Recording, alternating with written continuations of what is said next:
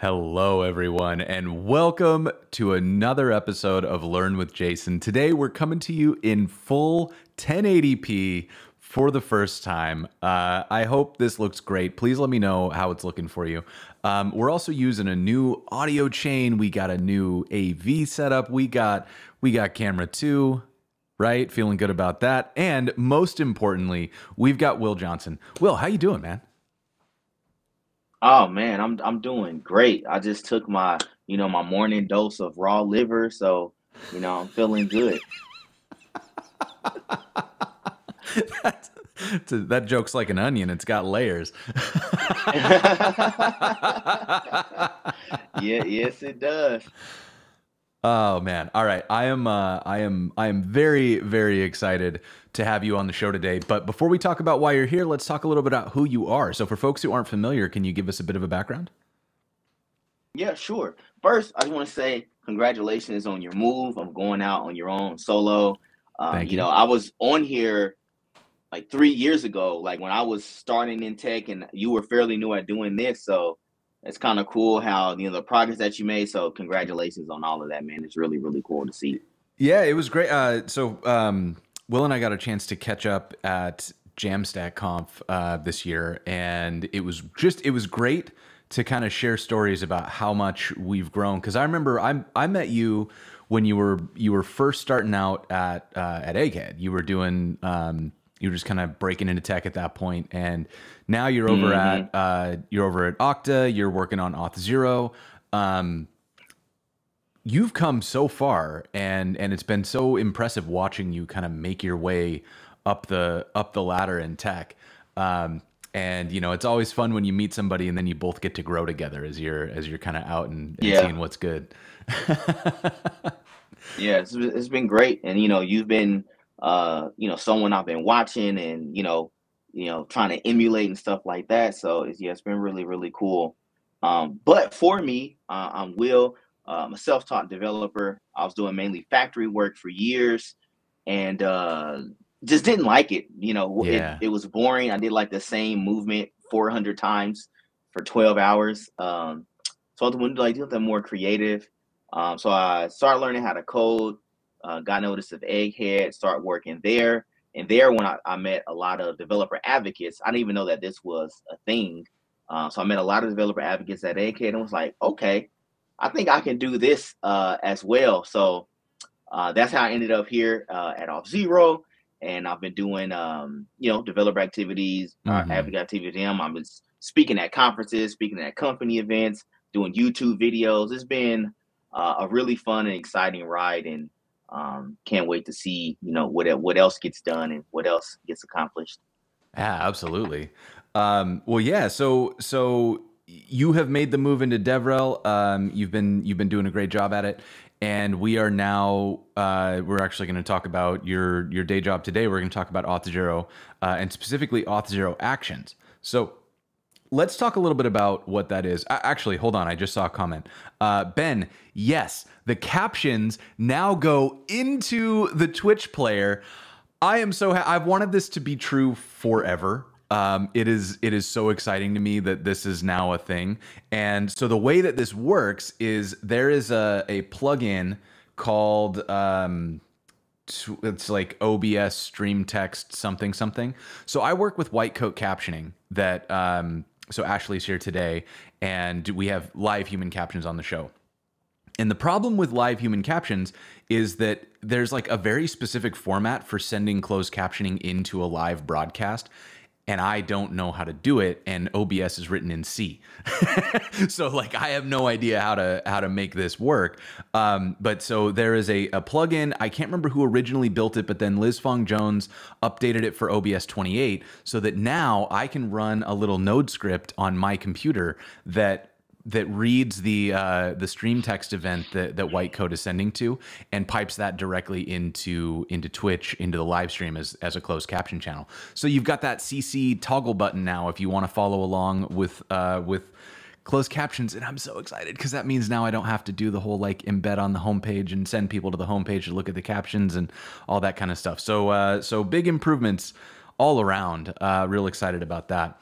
But so okay, so Will, let's talk about Auth0 in the abstract first. So Auth0 is a I guess not really a startup anymore. Um, but they've been in the game for years, and what I remember Auth0 being good at, like when I've used it, is I could put a like login to my website, and the thing that I was always excited about is that I could use third-party services. So log in with Google, log in with Twitter, log in with whatever else, right? Um, I think a lot has changed since I was deep in Auth0. So can you give us a bit of an overview about what the company is, what it does? Sure. So for Auth0, I mean, essentially it handles authentication and authorization for you. So authentication is being able to log in. You never have to build another form again, right? You don't have to worry about, OAuth flows and stuff like that. Like the nitty gritty of handling authentication, Mm-hmm. is handled by us. We take away that for you. As far as like same with authorization, roles and access and things like that, you don't have to worry about those things. You hook up Auth0 to your account, and we kind of or to your application, and then those things getting taken care of. And like you said, yeah, it has definitely grown, and there's a lot more to it. Outside of that, like we help you like protect your accounts. We do multi-factor authentication. The whole magic link thing, like it goes like on and on. Like if it has to do with you logging into your application, we have a solution for you that's fairly easy. Or even my favorite thing, biometrics, right? Like Mm. biometrics at Auth0 is one click of a button to set that up, and you got users logging in with their face or fingerprint, or if they have a YubiKey or something. Yeah, man. We just had Joyce Park on the show to talk about the FIDO2 and WebAuth and stuff, and that's the future I want. Right? Is like I can just touch the button instead of ever having to remember a password or open up my password manager. I just hit the Yeah, thing and it's like, yeah, this is your computer and that's your finger, so let's go. yeah, exactly.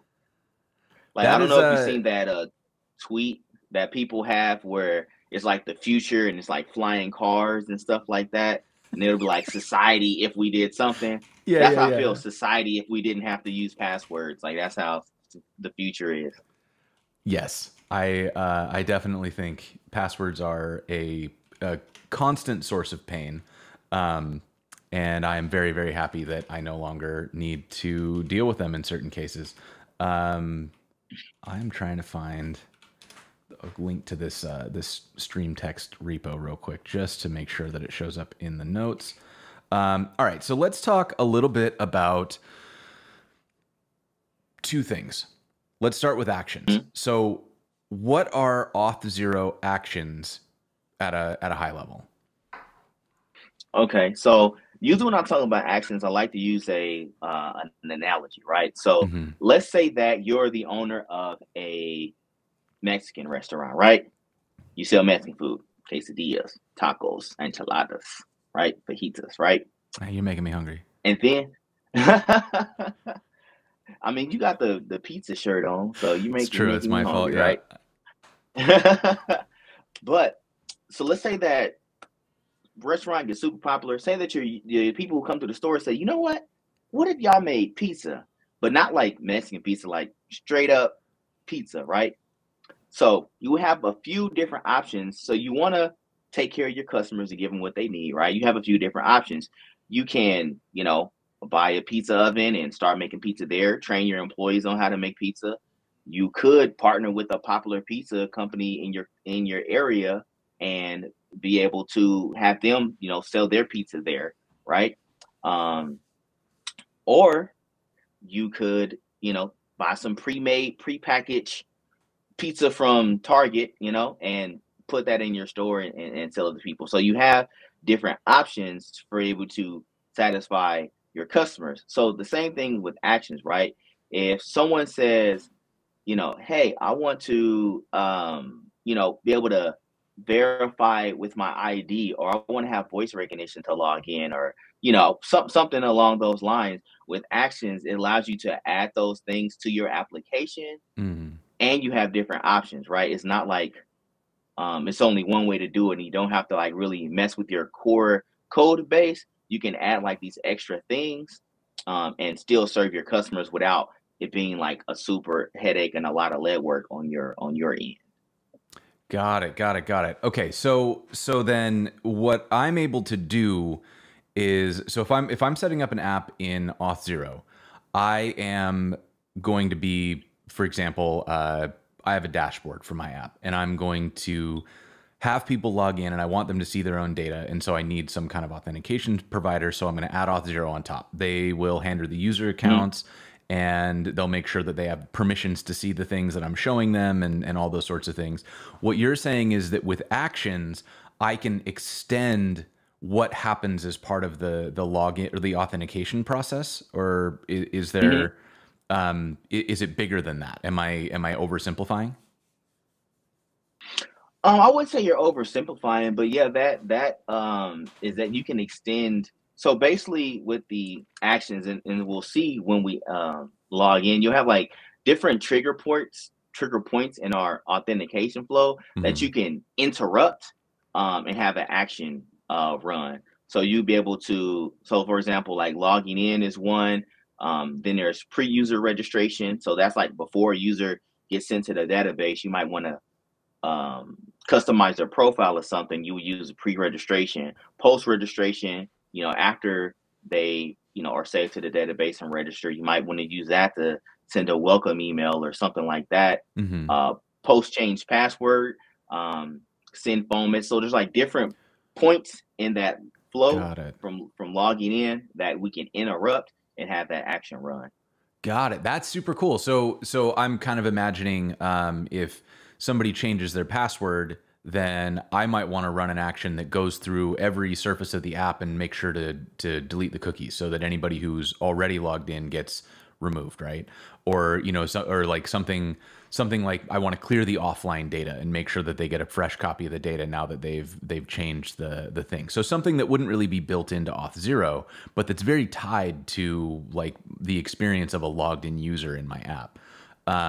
Yeah, exactly. Or even just things like audit logging, right? Like I might want to send a log to whatever I'm using for log tracking. I'm going to send an event to Honeycomb or Sentry or whatever my tool is, so that I can just say like, hey, this is how often somebody like resets their password.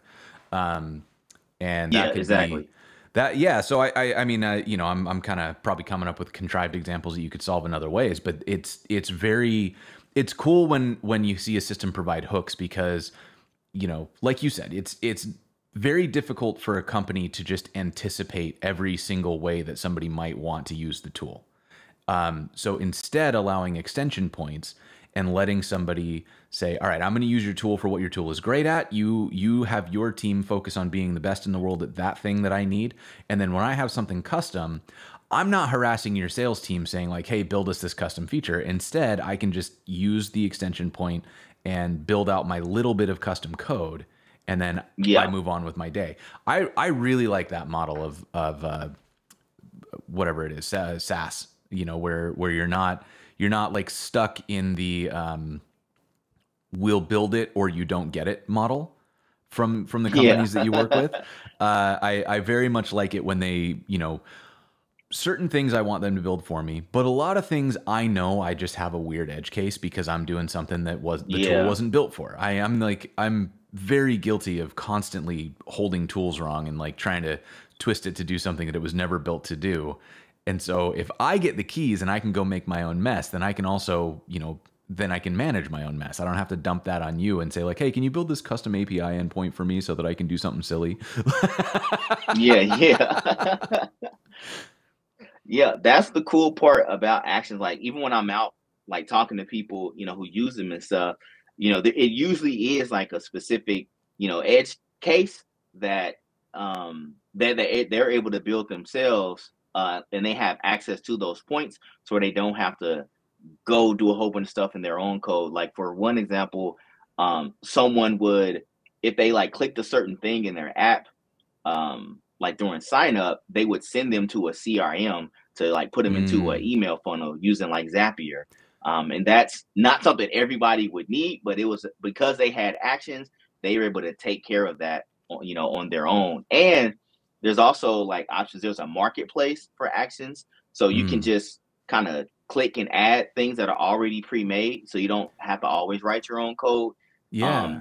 And as time goes on, they want people to be able to, if they do make a custom action that solves a problem, they can put it on the marketplace themselves and have other people have access to it. That's like future down the line, but that's kind of like the direction that it's going.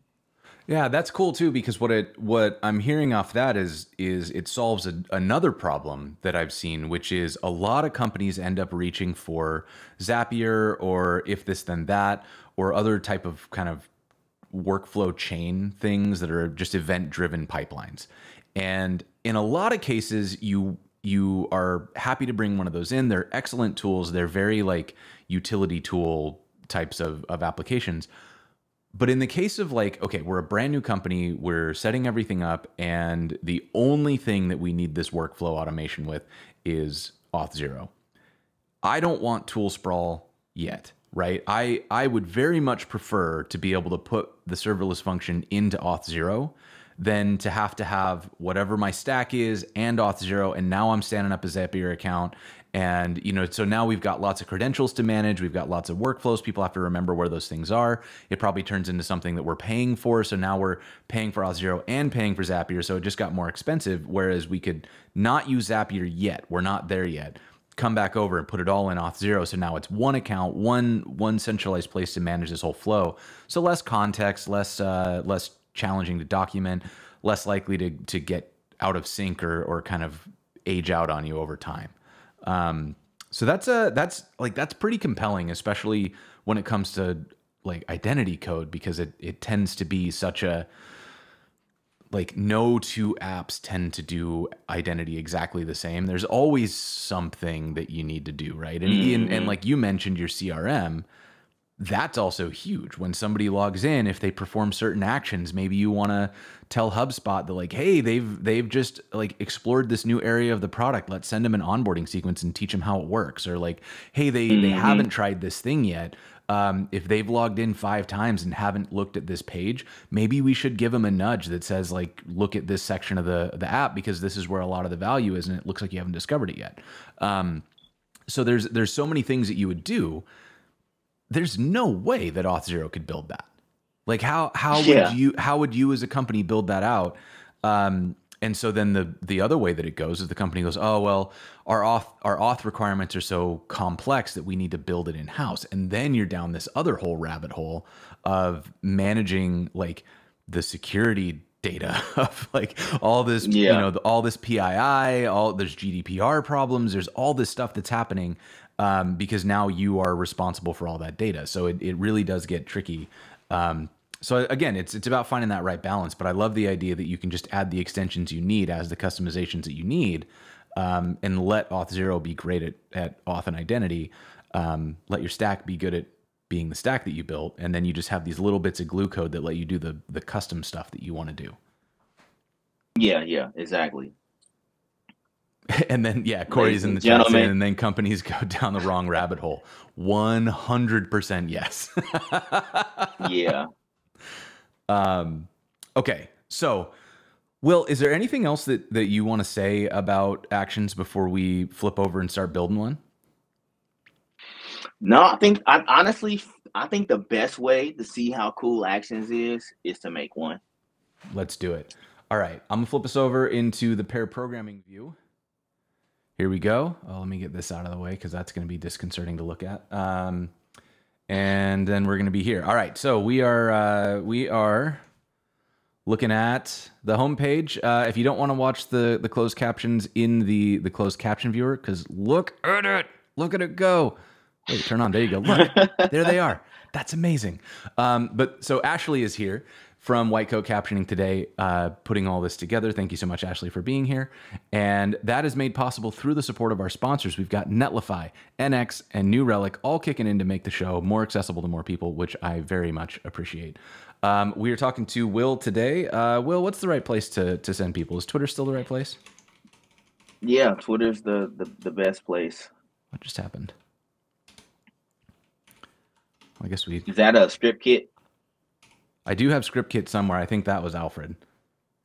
Oh, okay.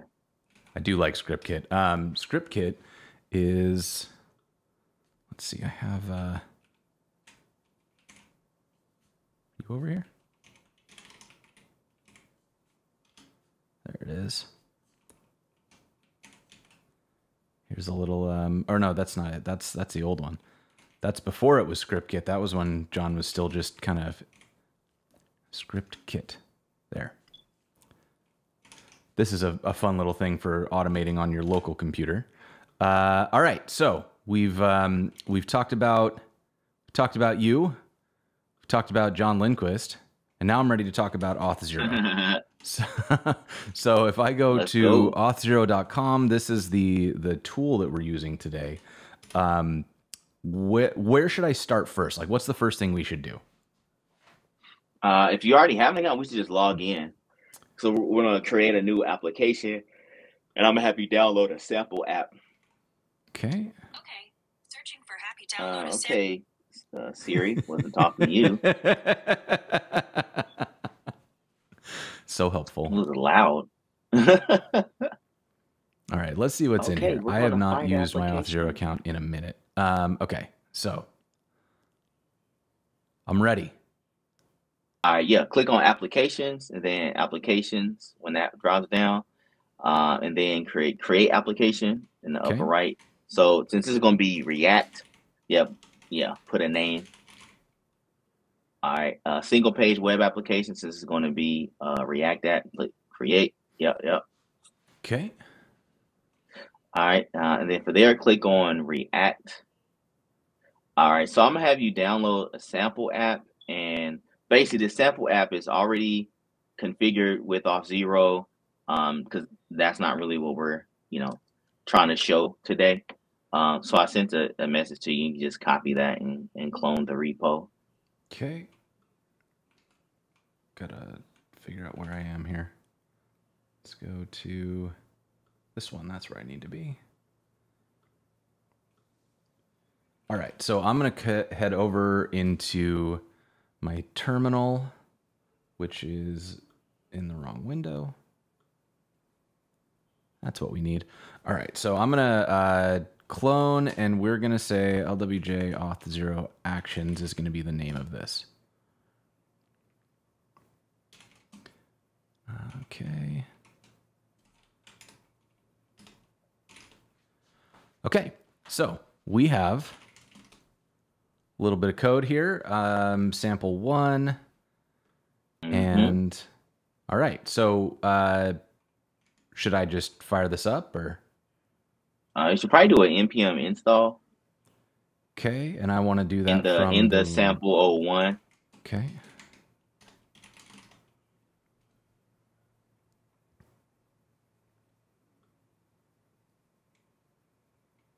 All right, and then go to the authconfig.json sample.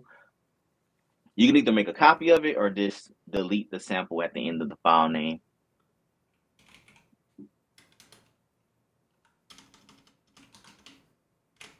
Okay. All right, so then we'll go back to the Auth0 dashboard and go to settings. All right, and then copy the domain and then paste that there, and the client ID as well. All right, so I am collapse this. We're going to copy the domain, and that goes in here. I'm going to copy the and that's like your ID. Right, and this is how we connect this application to your Auth0 account, and then delete audience, because we're not using an API or anything, so you won't need audience there at the end. All right, so that's set up, and I believe everything is installed, so I should be able to just start it? Not yet. One more thing we need to do on the settings page. Scroll down, and then for allowed callback URLs, and this was 3,000, right? Allow Yeah, localhost 3000. And set Okay. that for a callback URL, allowed URL, and allowed web origins. And so for the people who don't know like what these things mean, the allowed callback URL, that's the URL. So basically, for people who don't know, when you sign up with or when you have an account with Auth0 and you put it to your application, when you click login, you actually get redirected to Auth0 to actually handle the login process. So as I said earlier, you don't build a form or anything like that. We'll take you to an Auth0 provided login page that you can customize and if you want and things like that. But then after you log in there and that user's authenticated, we want to know where do you want to redirect this user back to. So of course, for this, we're going to use localhost 3000, but that URL is going to be different when you're using a production application. And then the same thing with allow logout URL. Where do you want them to go when they log out, right? What page you want them to show up on. And allow web origins is basically where is this call coming from? Because you're making the call to the Auth0 endpoint from the front end, you want to allow that URL to make that call, so you won't have like CORS errors and stuff like that. Yeah, and so this is allowing us to, this is just a security thing. Like we don't want people setting up their own websites and trying to get into our stuff. Yeah, exactly. All right, and then make sure you scroll down and save those. I think I did saved. Okay. And now I can run dev or. Yeah, you can run the or you can put npm run start or whatever you're comfortable for that. I'll do the dev for now. All right. Let's see how it goes. What is this? I'm going to figure out what that is later. For now, we're going to grab this. I'm going to come over here, open up a new tab, and... All right. So yeah, this is like a sample project that's already configured with Auth0. So if you hit login. Okay. This is the Auth0 universal login. Then yeah, you can sign in with What have I done? Why are we on Gatsby stuff? Well, that's not. It's just that's just the you probably sign up. You probably logged in with something associated with Gatsby at some point. Maybe one of your old accounts. You know what I think is happening is I bet this is an account. How do I make this not use? Because it's trying to relocate or redirect to the wrong place. Right? What are you doing? Why? Okay, so I configured this here. That's the right one. Yeah. So why the heck is it going to the Gatsby stuff? Oh, here's a whole bunch of mess happening. Crap. Okay, so I need to do can I set up like a new Yeah, you can probably create a new tenant. Yeah. Okay. Go to the upper right where it's, let's see, I'm trying to look at both screens. The upper right where it says J link stores. Yeah. Upper left, my bad. Oh, here. All right, and then create see if you have another tenant first, maybe. It looks like I don't. Switch tenant. I have a Learn with Jason one. Perfect. Okay, let's get in here and we'll just try this whole thing again because I think I had some stuff set up for Gatsby that I need to get away from. So go to applications. Here we go. And we're going to do one of these. Try it again. Yep. Single page, create. We already cloned the app, so I'm going to go to settings.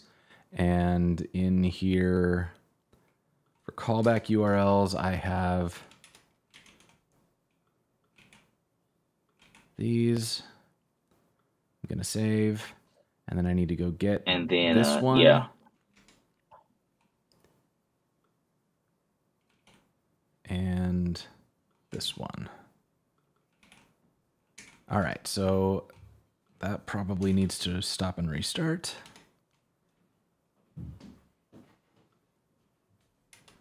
And I'm going to come back over to here, go back to 3000. I'm going to try logging in again. Hey, now it's not showing me Gatsby stuff. And I want to sign up. I can continue with Google. Let's do it. Secure my account. Can I skip this? No. So I'm going to pull this off screen, put my phone number in.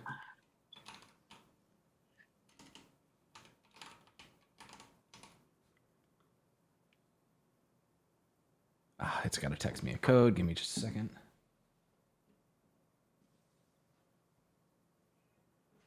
Hello? Come on.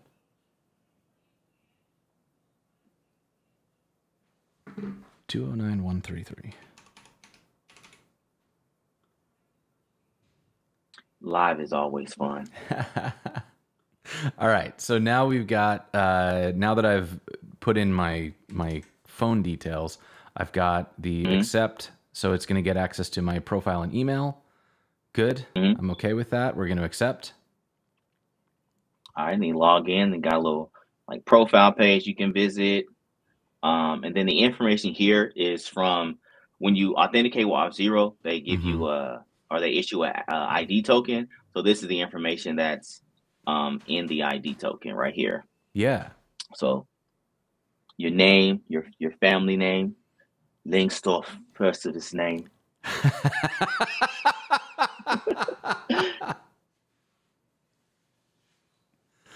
Okay, so so now we're logged in, right? We've got this thing set up, and it looks like for whatever reason Google doesn't want to share my image, but that's fine. We all know what I look like, and so then what should we do next? First, all right. Well, first let's go ahead and log you out on that profile page. So now we can get started with some actions. So now we got an Auth0 account set up, got an application set up. Now let's write an action. So let's go back to the dashboard and click on the left actions, and then click on library. Okay. So this here will show like all of your actions if you made any already, but since we haven't, we want to click build custom on the upper right. Okay. All right, then let's say log in. Let's say welcome video, right? So this is what I'm going to have to do. So I guess to explain what we're doing here is when our users log in, we're going to redirect them to a video that I want them to watch, like a welcome video, like welcome to the site. You know, so glad to have you here. Just like a video to get them excited about using our product, right? So it'll be the login and post login trigger, and keep the runtime at node 16. Okay. And then click create. All right. So this here will bring you to the actions editor. So all the code you write for actions is held here on the website. So you don't have to, like I said, open up your code. You can come in and make these changes, you know, fairly quickly. So there, there's a function already there, the on execute post login function. It's asynchronous, and it takes in an event object and an API object. The event object kind of talks about contextual information about the particular user that's logging in, and then the API object provides methods that you can use to change the behavior of the flow that you're using. Gotcha. So for this one, we're going to use a redirect since we want them to go somewhere else and watch a video first. Gotcha. Okay. All right. And just to go over some more things about the editor, on the right hand side, right, there's like a play button. A left, man, I'm left-handed, so it's like I always get those things backwards. So No worries. left-hand side, there's a play button, so that's so you can go to actually like test out the actions before you deploy them, and you can like click that and I guess like get a look at it or whatever. And it also lets you see what's all available in the event object too. So I think that's pretty cool. Oh, that's really handy. Okay. And I can, do I get to customize this too if I want to? No, I I mean, yeah, do. you can put in like different values. Yeah, yeah. Yeah. That's slick. So that's wonderful, because then I can go in and mess around in here and get this Yeah. all kind of, you know, fixed up. That's pretty great. Okay. Cool. All right. And then There's a bunch in there here. We got the geo key data. button. We got here's the user data. That's slick. This is really slick. Okay, great. Yeah, it's a ton of information in there. Like it gives you a lot of power, you know, to be able to customize what you're doing is really, really cool. Awesome. Okay. All right. So we are getting access to this event. That's what we want. And I want to, you said redirect. So what we want to do is on successful login, which I guess if it's post login, every login that gets here is successful, right? Yeah. Okay, so we don't actually even need to check if it's on successful. We can just say redirect the newly logged in user to a welcome video. Okay. Yeah. All right. And again, just again for the tour, on the left hand side, there's like the key, and then you can use that to store like secrets if you need like API keys from like a third party, like Twilio or Stripe or something like that. You can store the secrets there. We're not going to get into that today, just because I want to keep it like light and easy as possible. And then on the bottom one, the box icon, that one is where you can store, or you can add npm packages, right? So you can add, slick. Yeah. It's really dope. And is this just anything off of npm? Yep. Nice. Really nice. Yeah. Well, All right. cool. So those are kind of the tour. Go ahead. I was just going to say it like, so this looks like it gives you the full toolbox. This is everything that we could need. So I'm ready. Let's put one of these together. All right. So we're going to do a first simple action. So we're going to do a redirect. So we're going to use the API object. That's how you redirect. So you would type in inside the function, of course, API.redirect .send user to. Okay. And then that'll be, send user to, and then I'll send you the URL in the chat.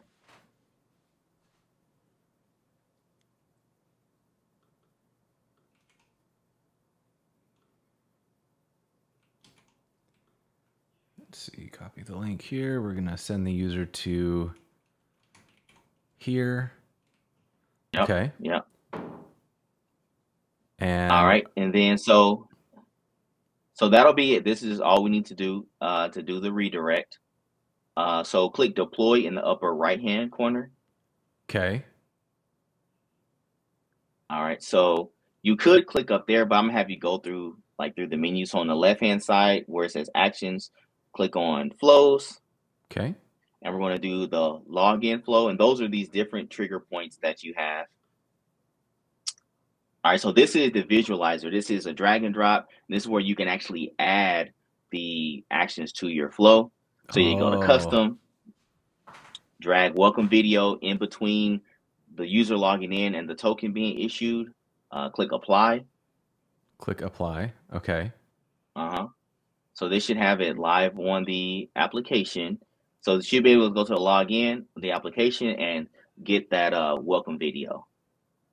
All right. Okay. All right. Let's give this a shot. So back here, we are not logged in. So I'm going to go to do my login, continue with Google. It's not coming.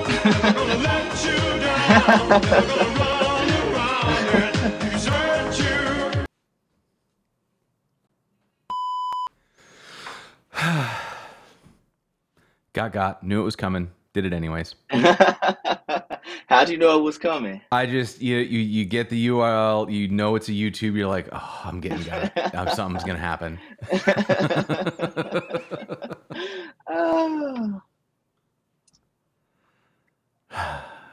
All right. Well, okay, but this is great. So this did the thing that we wanted it to do.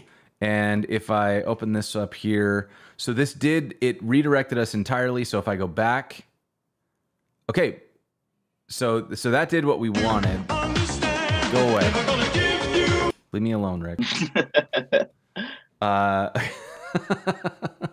So what it did though that is interesting is it looks like it broke my login because I'm not actually logged in after having gotten redirected. Correct. And now, I mean, of course, I did this for fun, but usually if you're doing like a redirect, you want them to do something, and then once that thing is done, then you can come back. What you'll do is you'll send the user back. So on your actual application, right, you would send the user to the a continue endpoint from Auth0, and then that will continue the login. But just for this like little joke, no, it doesn't log you, and you have to go through that whole process. Yeah, no, that's really cool. So we have the ability to do things like, and so knowing that this is possible, I could add some logic in here, and I could say, go into my my custom flow here. I'm going to open this up, and then I could do something like, if the event.user.email is Will Johnson. I'm just making up an email here. Now it's only your problem. Yeah, exactly. Yeah, you can. Okay, I'm into it. I think I'm starting to see very quickly how much this can do. Where we can check things like the first thing that I think about is things that I know we would get asked to do if we were in a product capacity, right? So we're building the product, and the marketing team, the sales team, they want to know who's signing up for the service, so we can check for which domains are being used for registration, and like in the CRM, in Salesforce or HubSpot or whatever, we can add people to a group that's like ideal customer profiles. If they log in or register with one of those emails, I can see wanting to do things like as somebody is moving through the app, if they are, I actually kind of want to look at what the options here. So pre-user registration, post-registration, if they change a password, like there's a lot going on here that gives me the opportunity to do a decent amount as we go. So what else do you want to look at today? All right, cool. First, let's go back to the flow and then the login, and let's take that action off first. Okay. So let's click it.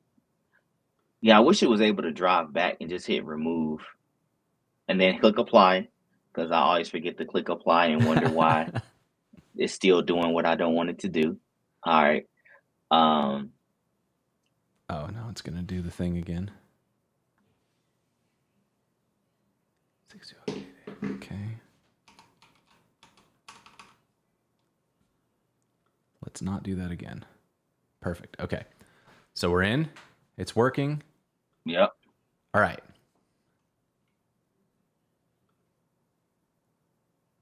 All right. So the next thing that we're going to try to do is, so on the application, on that profile page, we have the information from the ID token on the actual application, like the app itself. I'm on the wrong screen, so yeah, okay, yeah. I thought you, I was so delayed. You was like on completely something else, so I was like, anyway. So yeah, so on the profile page, we have the information from this ID token, and so this is what you can use to like customize user's profile. Maybe have them a particular welcome message or something like that. You can do that with the ID token. So next thing we're going to do is add some information to this ID token, right? Okay. So that's but we're going to do this in 2 steps. We're going to create an action on sign up. So you might want to do a new account for this.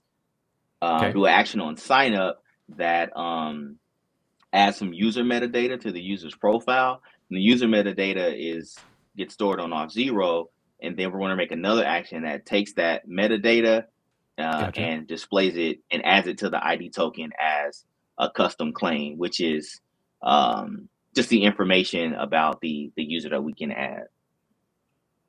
Gotcha. Okay. So, so the first thing we want to do, Raphael is saying I got serious after the video. No, I'm just really serious about building good auth flows. Okay. So we're going to go in here and we're going to build one. And you said it's going to be on post user registration. Let me check notes. Pre-user registration. So we want this, before the user gets saved to the database, because we do post, then the user's already there. I got we can't edit their data. So, okay, so then for my mental framing, that's not before they have hit. Well, actually, of course it's not. It's not before they've hit the button. It's after they've hit register, but before it's saved to the Auth0 database. There's pre-user registration, and then after it's saved to the database is post-user registration. Yep. Got it. Okay. So what we're doing is after they register, but before it gets saved in Auth0, we are going to modify their user object. Yep. Okay. So we're going to add some custom user fields. All right. And this all good? Uh-huh. Okay. So in we go. And I'm ready. All right. So for this one still, like I said, I'm just trying to keep it simple. So it's API.user.setUser metadata. And then inside of there, it takes it takes a string, which would be the name of the metadata. So for this one, we're going to put our taco sandwiches.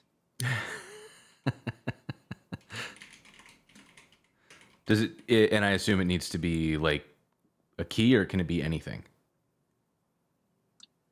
It just could be a string. I usually do the underscore thing though. I guess just because it's easier for me to read. Snake case is definitely is nice like this, and I'm not going to give you an option to tell me what it is.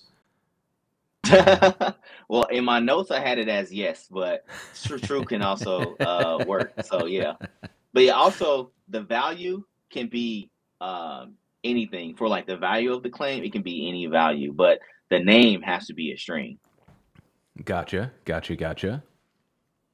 All right, so let me make sure I'm on your right screen. All right, so click deploy on the upper right. Deployed. All right, and then click add to flow on the right before it go away. Oh, add to flow. Oh, sick. Yeah. All right, well, that's handy. And then super. Yeah, the team who works on Actions has really put some work in to make it like super developer friendly. All right, so let's sign up a new user. Okay, so we're gonna log out. We're going to sign up. I'm gonna use a different email this time. I don't think it works I think it has to have a username and password for changing the metadata. Okay, I can do that. Let's go back. Localhost 3000. Okay, so we're gonna log in. No, go away. How do I make it? It's still gonna wait for that because that's what it's connected to at the moment. Okay. Well, I'll log in and log out, I guess. See you. 662576. Okay. Do one of these. Do one of those. Decline. Okay. So now I can go out to localhost 3000 again. We can log in. I'm fine. Okay. Then we're going to sign out. Sign up. and put in an email address. Let's do one of these, and then we'll make up a password for it. Okay. We have continued. Oh, for goodness sake. Okay. You must have that set up I in have your that. tenant for the Yeah. Let's see here. 437-230. Okay, so now we're back here. It wants to give the profile an email. We're good. I'm going to hit accept. And we have done it. And if I go to my profile. Well, no, see, it's not there yet, right? That's the just the user metadata that we set. This is the ID token that gets issued when you log in. So we're gonna make another action to add it here. So go to go to user management on the left, and then users, and then the user that you just set up. And then scroll down. All right, so now we in the user metadata, it does say that our taco sandwiches is set to true, which is you know, something I can agree with. So this user, since they like if this was a real application, you know, it probably wouldn't be our taco sandwiches true, but it'd be something that like a preference that you would want them to set up or select, like, you know, do you prefer the light mode or something? And then you would store that here in the metadata, and then you can put it in the ID token and then allow that to show up, you know, on their profile when they log in and things like that. Got it. Cool. All right. So, and for this site, right, if they say that the answer is true, we might, you know, send them a, you know, 10% off coupon. If they false, you know, they get charged 10% more. Yeah, right? yeah.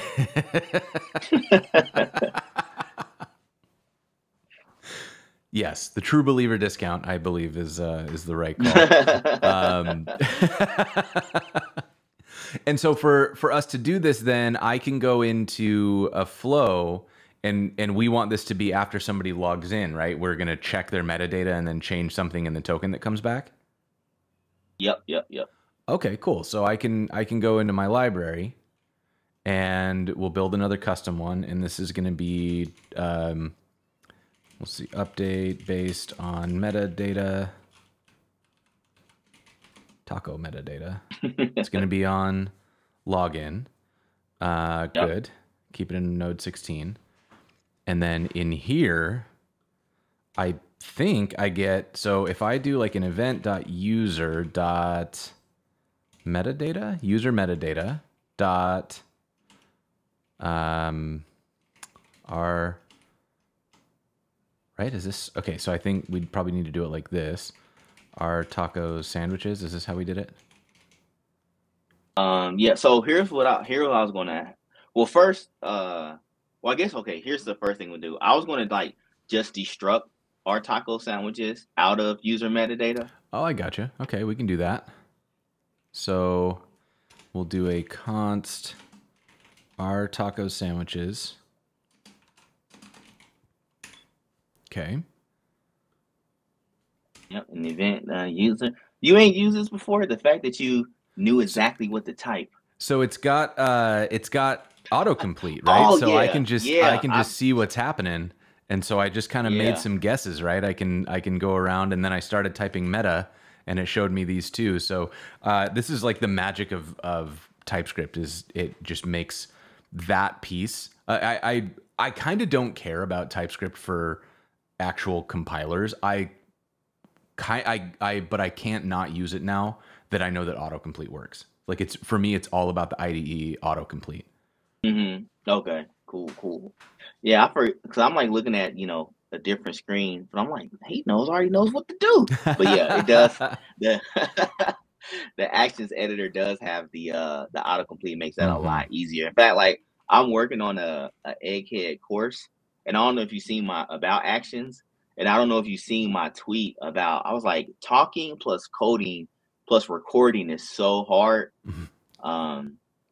So having the autocomplete in Actions made the recording process a lot better. Whew. 100%. I mean, it feels like such a game changer because I used to spend so much time. I would start typing and then I would forget what the thing was called. So I'd flip over to the docs and then you find the property name and then you got to flip back into your code and then you write that piece. And it was just those little like 3-second loops just add up to make it so frustrating in small innocuous ways, right? Like it's not that big of a deal, but it adds up. It makes you a little bit slower. It's a little bit more frustrating. So just those tiny convenience methods are so critical for me in keeping me in the headspace of what I'm building.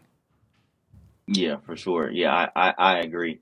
It's been very, very helpful. And yeah, it's like people, it's like people when they look at TypeScript and they go, hey, I'm no TypeScript expert and or zealot, but I can definitely see like the benefit, right? People think that it slows you down, but it really speeds you up in a lot of ways too.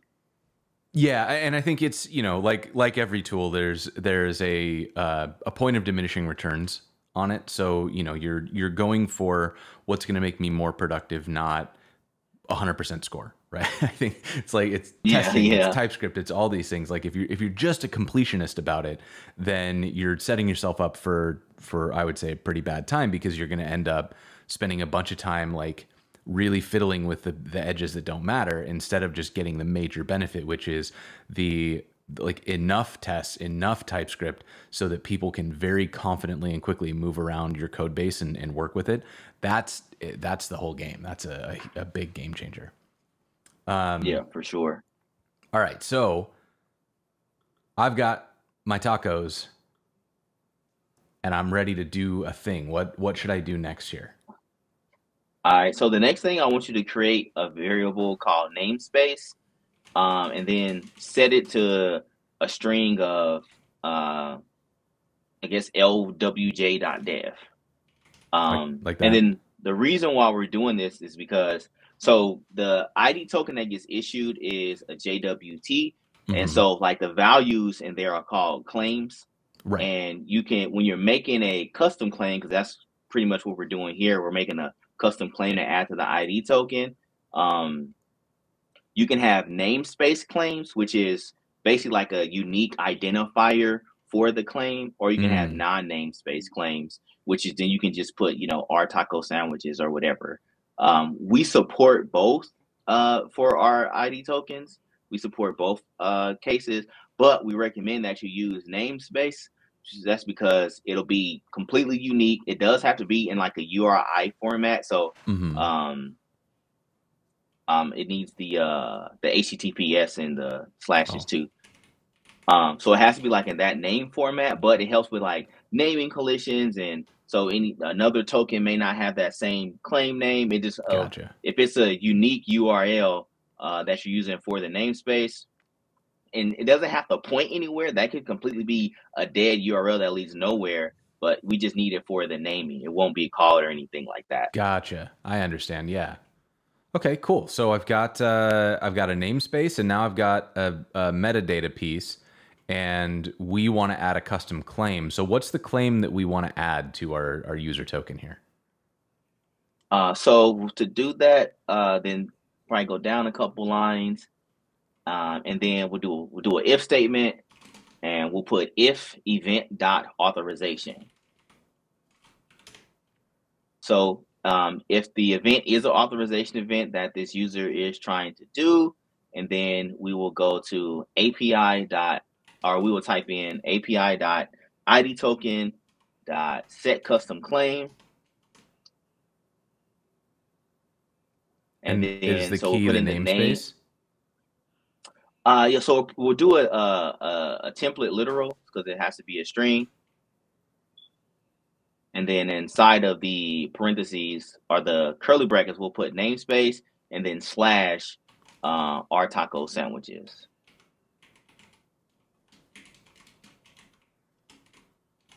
Like that? Yeah.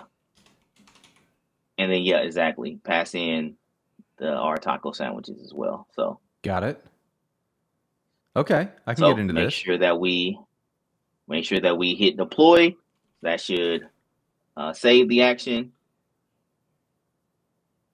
Deployed, and now we want to add it to a flow. Here. Yep. Okay. Click apply. All right. So then when we go back this way, what we should see is if oh no, you know what I did? You're probably gonna log out first. I need to Well, what you log do? out. I don't think I saved that password. Let me it should be stored in here as one of the passwords that I just created. So give me just a second. All right.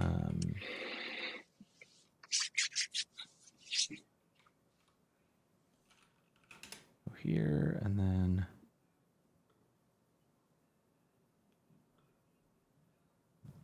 nope, it definitely did not. All right, we're going to create a new one. So this time I'm going to use one that I can remember.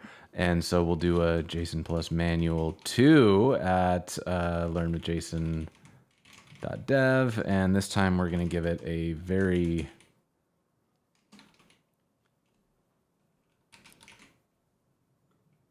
good password. So we can continue here.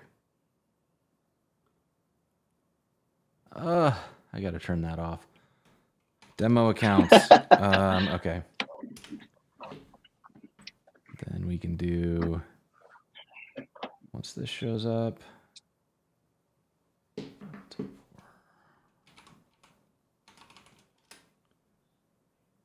Okay, so we're coming back. I have accepted, and now there it is. Yeah, it should be there. Yeah, because sign in is essentially logging in as well. So yes, and so if I log out, and then we'll log back in as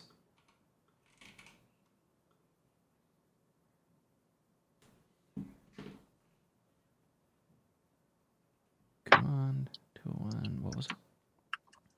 201.418.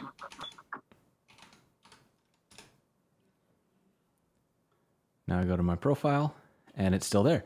Okay, so this is, I mean, this is really cool. Like obviously we're kind of like contriving examples here, but I feel like this is such a like a clear demonstration of what this starts to open up, because if this is in my token, right? This is what's being sent, then we can start to put some stuff together. Like when you log into the dashboard, for example, we can start doing things like we could like, well, actually, let me ask you a question. So if I want to have somebody do a, like, is there a machine to machine? Does this mean that I can do something custom, or like how would I do this, like trigger one of these from my app if I had, say, a area that, like, if as they activate new features on their dashboard, I want to, say, add a piece of metadata to their token. Is there an easy way to do that sort of thing, or kind of how? I guess maybe I'm just kind of spinning up an example here that doesn't need to be spun up. What else could we use this for? I mean, the use cases are pretty vast. Yeah. Are you talking about like this particular, the ID token thing?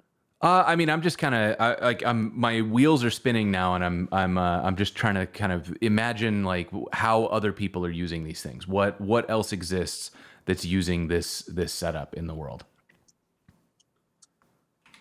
And I'm saying like actions, or the ID token thing in particular. I mean, why don't we broaden out to actions? Like what have you seen people using these for? So a lot of the things that I see people use is being able to like hook up with like other types of authentication services. So like, for example, I don't know, for like, people are into crypto, and I'm like so regret these decisions now, but there's like certain services where you can like upload a picture of your driver license and use that to like verify your identity. There's like a service who verifies that those credentials are valid. But you know, Auth0 doesn't offer something like that, so you can connect that to, if you need that, like, you know, you might be a government application or banking or something. You can hook that up with an action to, you know, redirect to upload those pictures and, you know, get their ID verified that way. Gotcha. Yeah, yeah. Some really cool ideas here. Corey is in the chat asking about progressive profiling. So yeah, so this is actually a question that I do think is worth asking. If I have in my application a need to update my users' metadata, I think we're outside of actions at that point because it wouldn't be based on an Auth0 action like a login or logout. Is there an API that I can use to update the user's metadata within my code that I could then, you know, add a login flow to update their metadata based on, or to update their claims? Sorry. To be honest with you, I don't know off the top of my head. I do know that you can like add information from like a third party or somewhere else with it. Yeah, I was going to say the management API, Corey, but I wasn't sure. So thanks for that. I didn't want to say it and it was wrong. Nice. Yeah. So that's great. I mean, we can grab an API, and if somebody say activates a new feature, then I can go turn on the metadata for like which features they have, or if they have a subscription, we can modify their subscription level and put that right into the token, which makes it so much easier because that information about what they're allowed to access, the roles they have, and those sorts of things, those become part of the user token. It's no longer get the token, then make a request to the database, and then get back the information. You can kind of plug it all together. To me, that feels, it feels less likely for me to experience a lot of pain as I am trying to make this happen. So I see you just dropped a link in the chat, so I'm going to pull this up for a second. And so, yeah, this will give us the ability to client grants. We can mess with the users, and I want to update a user, and there we go. We can now update like app metadata and all these pieces, user metadata, and that's being done through an API. So that's really slick. I'm going to drop this link again because it goes into I have a little link tracker system. All right. Yeah, yes, exactly. So Corey's saying then once we've used this API to update their metadata, then the actions would come back to like we would just build another one of these over here. Not that one. This one. We would build another one of these to check that metadata that we'd set, and we could add more custom claims, which would allow us to then modify the UI based on the user token. So this is really, really cool stuff. I feel like this opens up a ton of just great workflows that don't require me to reinvent a bunch of wheels in my own software. Mm-hmm. Yeah, I agree. I'm laughing at this. What Corey said in the chat, said enter serial notes on this late on the library book or a bill payment. Oh yeah, no, but what a good point. Like you could add something like as part of their login, right? So we go into the login, and their flow could be like, first one could be check bill status, and then we could update their metadata. Or I guess we could do it all in the same action. But we can check that's another thing. Go ahead. Oh, okay. Yeah, also another thing. So you can have multiple actions in here, right? So it doesn't have to be just one. They recommend like 1 to 3 tops just for speed purposes, but you can add like, you know, up to 20. Again, wouldn't recommend it, but it doesn't have to be just one action in here. And they will, of course, fire in the order that you put them in from top to bottom. Yeah. So we could do some pretty cool stuff here where, you know, and so because we have the ability to add external libraries and all that good stuff, we can do something like let's update based on taco metadata. What if we go in here and let's just add node fetch, and we can, wait, is that done? That's there. So then we can do something like get fetch. We can get fetch out of node fetch, and then in here we can, I don't know, we'll get the data equals await fetch.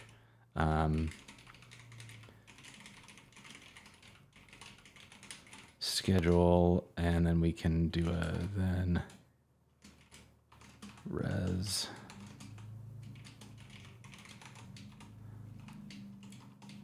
Right, and so what I'm doing here is we're just grabbing out these pieces, and so I can actually just even get like next episode, and then we can do something like, if I can remember how this API works, which I'm going to just open it and look before I break something.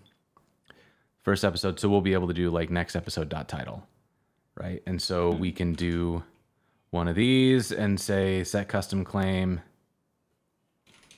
next episode, and then we can do next episode dot title, right? And so now if I deploy this, I can come out here, I can log out and log in again, and this is going to be manual 2. Nope. And we can do super secret 1 2 3. Get that right? Yes. Continue. No, what did I do wrong? To a dynamic import, which is a oh no.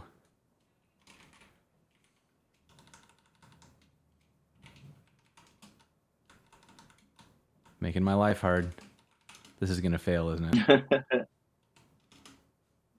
Is that gonna work? Try again. If I just refresh, does that work? Nope. Okay, so we'll go back to here, log in one more time. Debugging on the fly, cannot use import statement outside of a module. Great, I'm giving up. But it's a great idea in theory.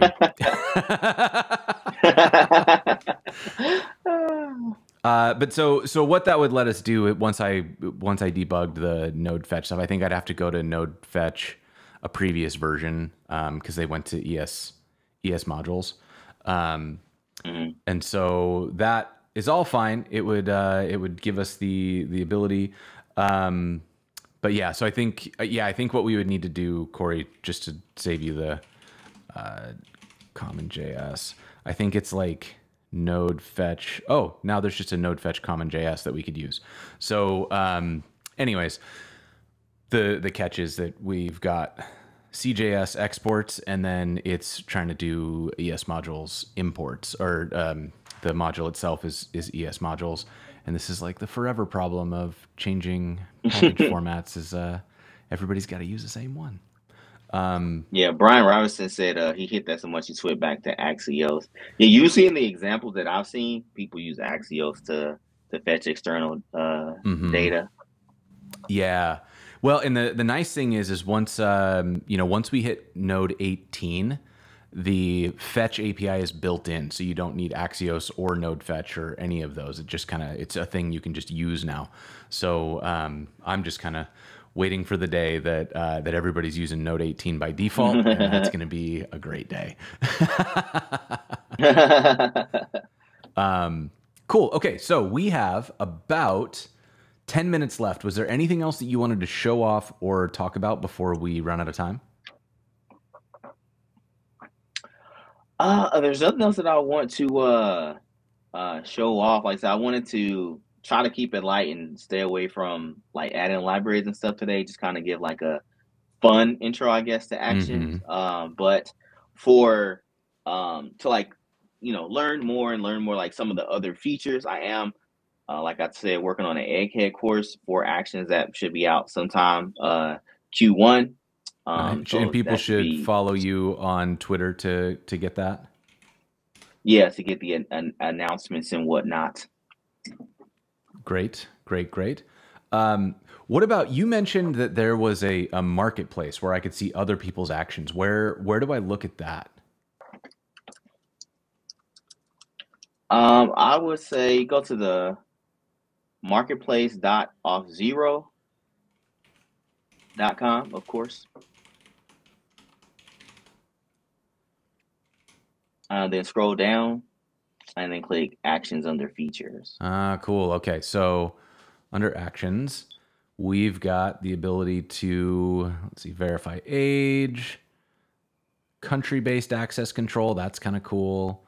Oh, that, you know what? Yeah, let's show that off. I can show you how to do a drag and drop action. So you could just go back to the dashboard, probably because you don't even have to go here. I forgot about that. So yeah.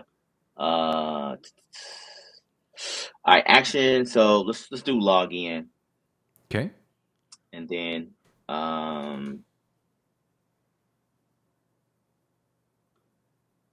we got the create one. So go to custom.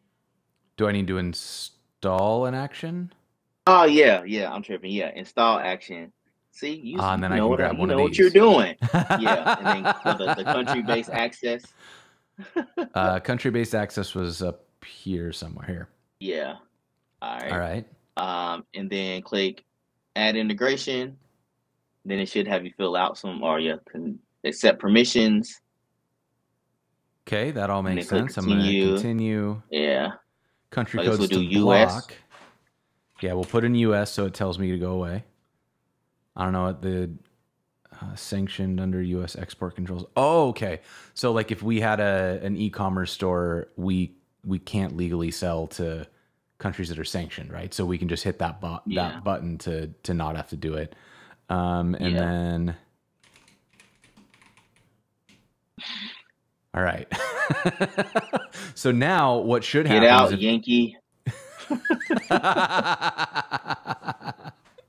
Okay, so I'm going to create that. And now we've got country-based access. So if I go back to my flow, I go to my login, I can just drop this right in the chart. And so now what we should see, right, is as soon as I go over here, it should bounce me, right? You got to click apply first. Oh, right. Yeah. I forget that too. I literally forgot it when I was recording the lesson. Oh. All right, here we go. All right, so I am not logged in. I'm going to log in now. Boom. There we go. It's like, nah, you can't come in. And then if I'll get rid of this one, apply, go back to localhost 3000, and log in again. And don't know which account I'm logging in with right now, but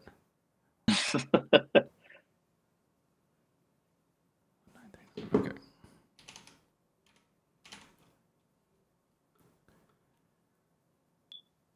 Okay, and now it lets me back in.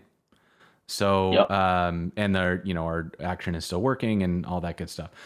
That's pretty cool stuff, and I love that I didn't have to think about it at all. I just configured it the way that I would want it configured.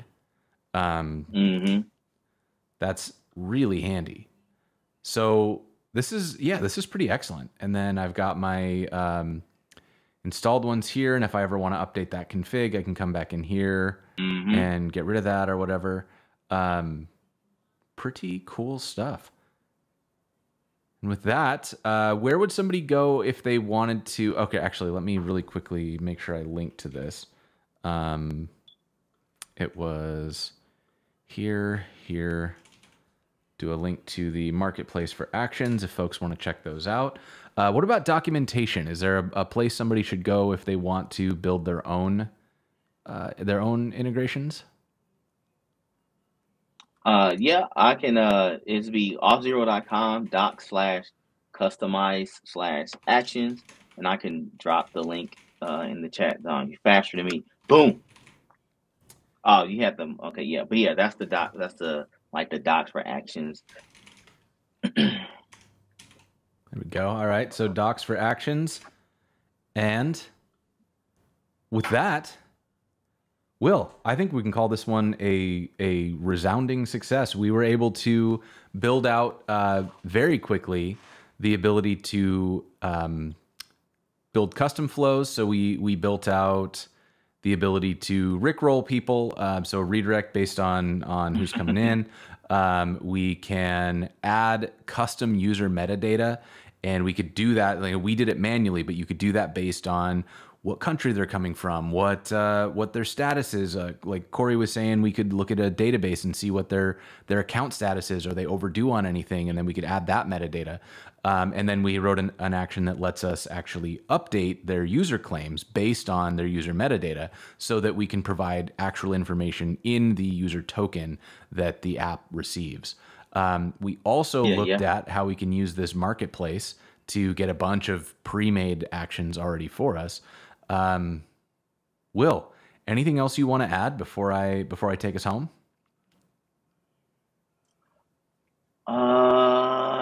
If you have any questions about actions, like actions is kind of like my favorite thing with Auth0. So if you have any questions about actions, or if you made a cool action, please show me so I can get that over to the actions team. They love to see their work in the wild.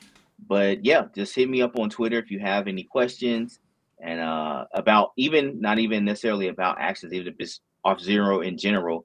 Because a lot of times, even if I've been here for like a year, and someone may ask something that I'm not particularly sure of, because I haven't like run across it. It always deepens my knowledge of the product or an identity topic. So I welcome all the questions. So let me know. Absolutely. All right. So on that note, we are going to do the round. So we have had white coat captioning. Ashley's been with us all day doing the captioning. That is now available in Twitch itself. Just click that closed caption button, and it's always available on the homepage as well. That is made possible through the support of our sponsors, Netlify, NX, and New Relic. All kicking in to make this show more accessible to more people, which I very much appreciate. While you are checking out the site, make sure you head over to the schedule page and see what's coming. We've got a whole bunch of fun stuff. Most notably, let's see, I'm going to be out on Thursday. I'm going to be out of town, and then next Tuesday I'm going to do a solo show. So I will be on. I probably just keep working on the Learn with Jason monorepo switch. We've got Dominic coming to talk about TanStack Query v4. This is the framework agnostic evolution of React Query. It's a really cool library. Dominic and I talked a little bit about what it can do. Super excited about this. It's going to be a great episode. We're going to be building custom developer training quests. We're going to learn about Nux 3 and Nitro. We are going to build a Docusaurus site. We are going to do component-driven dev with Faker. There's so much coming, y'all. It's going to be great. I think, Will, we can let you go. Thank you so much for hanging out with us today. This was an absolute blast. Yeah, thanks for having me. I had fun. All right. With that, we're going to call this one done, y'all. We will see you all next time.